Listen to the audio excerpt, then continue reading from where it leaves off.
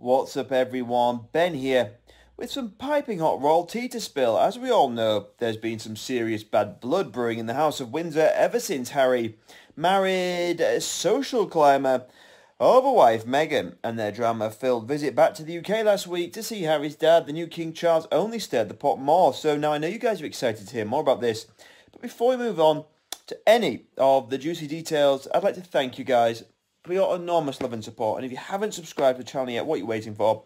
Hit the subscribe button now and don't forget to press the all-important bell icon. So, I don't know about you guys, but 15 minutes, that's how long Harry spends with his dear old cancer-stricken dad after making a long flight from London. So, talk about an ice-cold family reunion, but hey, I can't say I'm surprised. It's clear Harry wanted to go in to the palace and get out quicker than you could say God save the king. And why? Well, sources say it's because Harry point-blank refused to be in the same room as his stepmom, Queen Camilla.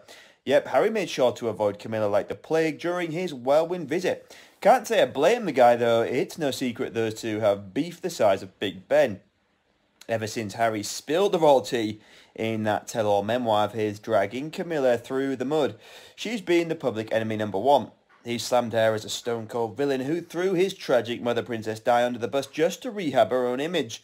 Not exactly the words of endearment. So now, no wonder Harry only agreed to the quick visit on the condition he could steer clear of Camilla. Clearly, the bad blood is still there and it hasn't thawed out, even with Harry's dad Charles on the throne. And let's be real, 15 minutes is barely enough time for Harry to say hi, let alone have a real heart-to-heart with the king.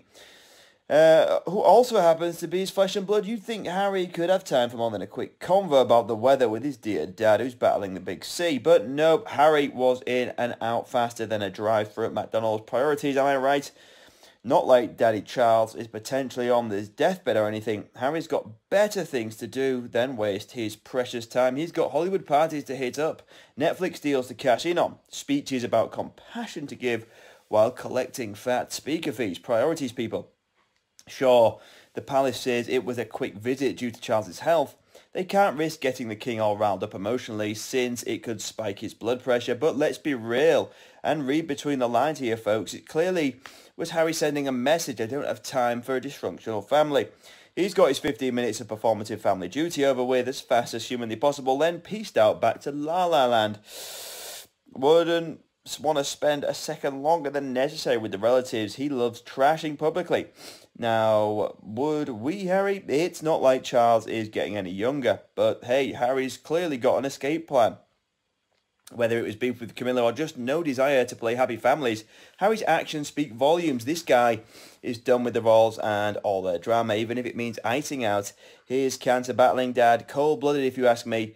But Harry's going to be Harry. He's made his priorities clear here. The black sheep of the House of Windsor has spoken.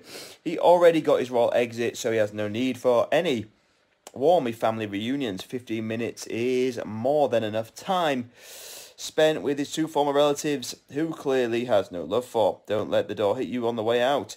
So there you have it, folks. All the piping hot tea on today's holiday reunion with the royals. And I do mean hot because that visit was icy cold. Let me know your thoughts in the comments below on Harry's shockingly brief return to see the king. Until next time, stay tuned for more royal dishes from your favourite commentator. Bye for now.